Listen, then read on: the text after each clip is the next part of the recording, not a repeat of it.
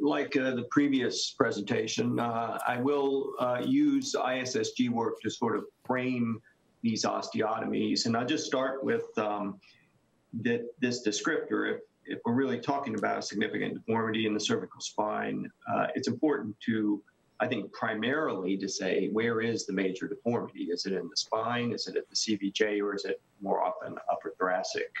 So I just mentioned that.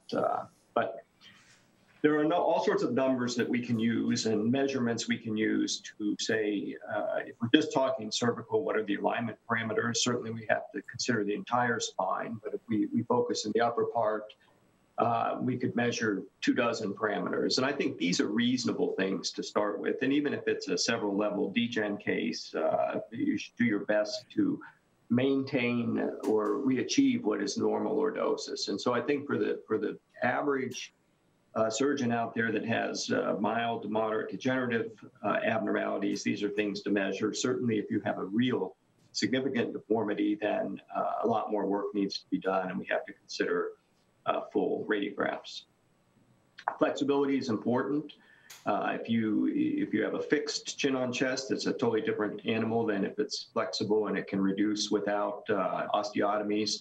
It's important to know the apex and always the neurologic status. And I will say that if you have a myelopathic patient that's kyphotic, that kyphosis alone stretches and adds to the cord dysfunction. So in addition to decompression, correction of kyphosis here would be expected to help optimize the chance of removing the neurologic deficit. We'll use this ISSG nomenclature going from less invasive to more invasive as the framework, and I'm just going to walk through these, describe them briefly, and maybe mention a few surgical things that I've found along the way. So the first one is just a partial osteotomy, and it's either your standard ACDF, leaving most of the uncinate, he'll take away the uncinate spur, or a posterior facet release, or maybe even medial facetectomy. And here's an example. This person is stiff. You can see even in the extension film, they can't, the neutral on the left and then the extension, they're flexible, but not completely.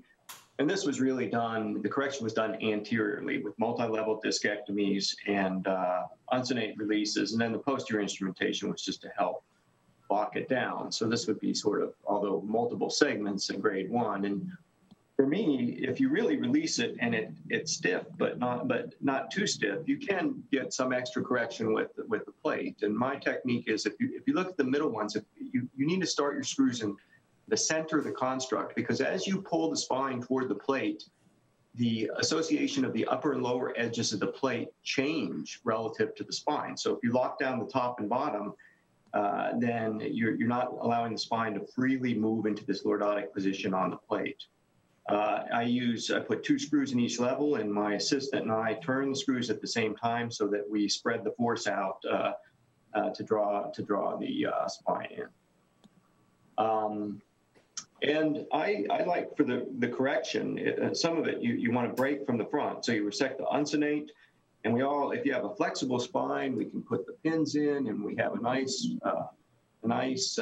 result like this. But if it's stiff and not too flexible, then this is what's going to happen. For me, to put inner body distractors in, usually this is an example with 2, there's only one, but we'll put a second one in lateral where the solid tough bone is, and again, spreading the forces, both crank this at once until it pops open, and then we know we can get the lordosis. And another, if the wound is deep, then there are powerful arthroplasty distractors that I would encourage you to use.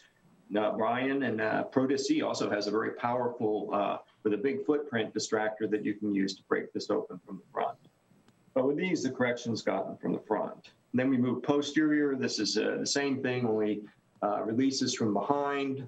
And here's a patient. This is an old patient. You can see instead of rods, it's a plate.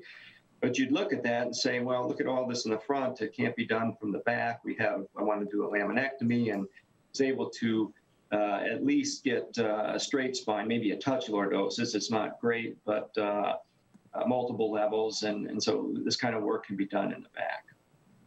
Next is just a standard corpectomy. I am not a fan of corpectomies in general. I probably only do a couple a year. de novo, because I think you can do a lot of work through the inner space. But if you're presented with something like this, you're going to have to do multi-level corpectomy. And so this is just an example of corpectomy situation. Now, we get to this grade 4. This is an anterior release, but it's a complete anterior release across the inner space. So all of the uncinate needs to go. And as you know, the real issue here is how lateral do we go? When might we entertain a potential issue with the vertebral artery? Here's an example. Again, this correction was all done from the front. And also, I mean, it's not lordotic, but this old gentleman, this was good enough. He had myelopathy.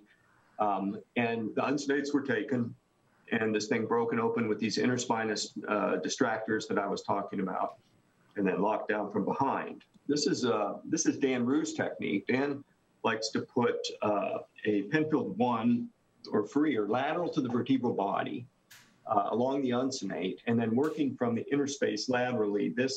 This distractor, this instrument will help protect one. There's a sheet of metal from the instrument between you and the vertebral.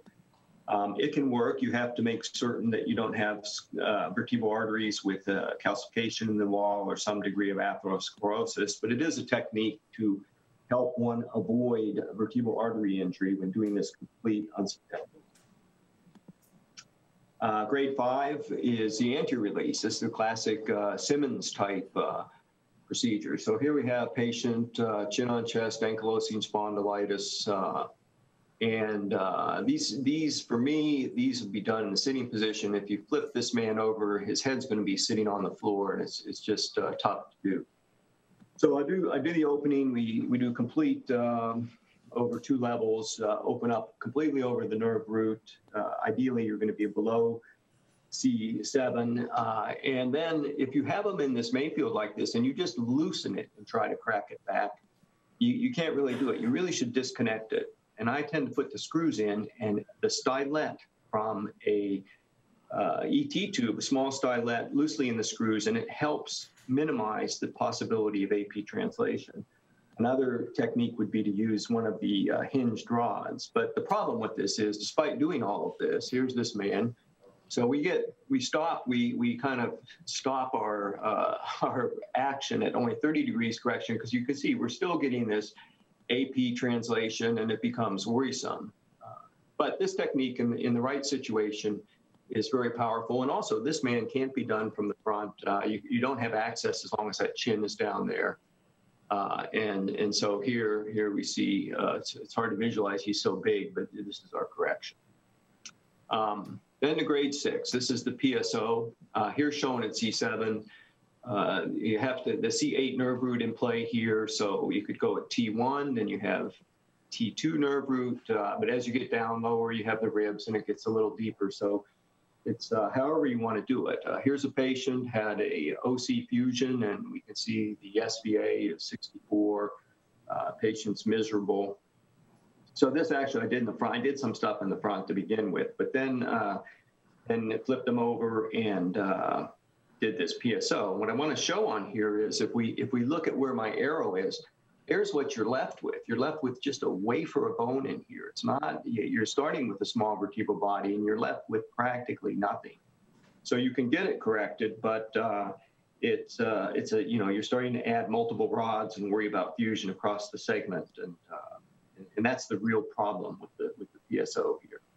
And finally, grade 7 is complete VCR here, done front and back.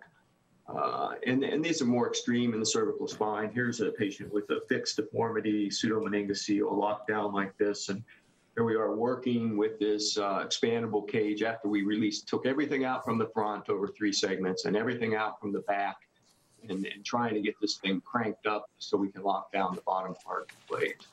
These are extreme measures in the cervical spine, and usually more rarely done, unless one is down in the upper thoracic spine and doing perhaps a VCR just to get better correction there. And so with that, I think I'll be on time. And here's a degen case for the standard stuff we do all the time. And of course, the goal here is this patient with all this pain. the goal is if we can get them aligned, us just flipping forward, then you can see that we got the top adjusted. And this is probably, the patient had neurologic deficit, but the neck pain was probably driven by this hyperextension at 0112. And you get them in the right alignment, and that relaxes, and you have a happy patient. With that, I will bid you farewell from Chicago, and happy to answer any questions if there's still time. That's perfect. We do have a few minutes for questions. We've got one from Jens Chapman, my partner here in Seattle. Vince, good morning. From a fan in Seattle, beautiful slides, beautiful talk. My question is always, when I see these significant deformity corrections, where do we stop on the top? Where do we stop on the bottom? We'd obviously like to preserve C1, C2 in the occiput, C1 motion, if at all possible. Do we stop at C2? Do we go down to T2? I saw kind of a mix of everything in your slides. Obviously, the different underlying pathologies. Sometimes you stopped at T1, sometimes you went down to T11. So just give us some words of wisdom of what's a safe harbor, top versus bottom. I agree with you at the top. If almost everything, I'm going to go to 2, because you've got great screws you can put into 2. But if at all possible, avoid 1, going to 1, and even more if you have a long construct. Just that little bit of flexion extension we have at 01 helps patients buffer the stiffness of their spine. So 2 is the top for me, unless there's really CVJ pathology. If I have multiple levels, I never stop at 7. I go at least to T1 or T2. I just don't want to stop at the junction where we've got the stiff thoracic spine. Now I've got a long construct. And then where it goes, it depends on the pathology. It depends if there's been a failure, how I'm trying to revise it. I don't want to stop at the apex. I'm more and more now, I'm taking it down to T2 or T3. I mean, initially you can have, as you all know from TL work, you can have great post-op films, and then 6 months later, it's distal failure and things are pulling out. So now I go down more to T2 or T3, unless there's a reason that I'm doing a revision and blocking down more. I know it's not a good answer, but it is individualized, but avoid CBJ if you can.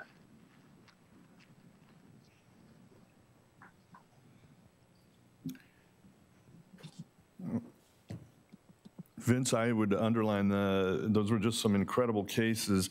Can you talk a bit about your use of spinal cord monitoring in these cases, and in particular the Angst-Spahn patient you showed? When that technique was developed, I know the Henry Bullman and others actually kept the patient awake. Do you see any role for that, or are you satisfied with just monitoring? That case, I just used monitoring in that case. I don't think I've ever, other than an awake turn to prone, I don't think I've ever done an awake cervical case. In fact, I know I haven't. For some of these degenerative cases, I know this is very controversial. Let's say it's really not a significant deformity, but they're kyphotic over 4 segments. I normally don't monitor them. I do them anterior. I don't have to reposition them. I'm not making that much correction, but if you're making any sort of, there are 2 things that I'll monitor: serious correction and length of surgery. So some of these front backs, there's a long period of time where you don't really have an exam, and you do one end and you're working on the other, and things go away. And it happened to me once. It was a clot on the other side that after I'd flipped. And that was a little, actually, we ended up scanning because we looked around, couldn't figure out how this possibly could happen. And it was a hematoma that developed behind C7 anteriorly. I'd done the front and flipped them. And so long cases, monitoring, you have no exam, monitoring can help you, and certainly significant deformity or some sort of cord manipulation you want to monitor. Yeah. I had the identical experience in an Angst-Spahn patient with a posterior hematoma as we were finishing a fracture stabilization from the front. So definitely worth noting. I think Jens has one more question, then we're going to need to break for the first live demonstration here from the cadaver lab. Unmuted. Vince, one more question. C5 palsies. In some very uneventful deformity corrections, I've had some C5 palsies, very frustrating subject for me, for the patients. Usually goes away with time, but any words of wisdom of how to avoid those? I believe personally C5 palsy is completely related to foraminal stenosis. I think that somehow either the foraminal stenosis increases a little depending on what you're doing, which could happen if you don't completely release it and you're increasing lordosis, or there's some cord shift, but the root is tethered in the foramen. So every single thing I do is focused on that foramen. If I'm anterior, I do C4-5 first, I take out the uncinnates, and I put in a big graft. If I'm posterior, I go to C4-5 first, I release around the roots. Before I start distracting and compressing other levels, which could impact the foramen, the first thing I do is I want to protect that root. Maybe it's witchcraft, maybe it's voices in my head, but that's what I do.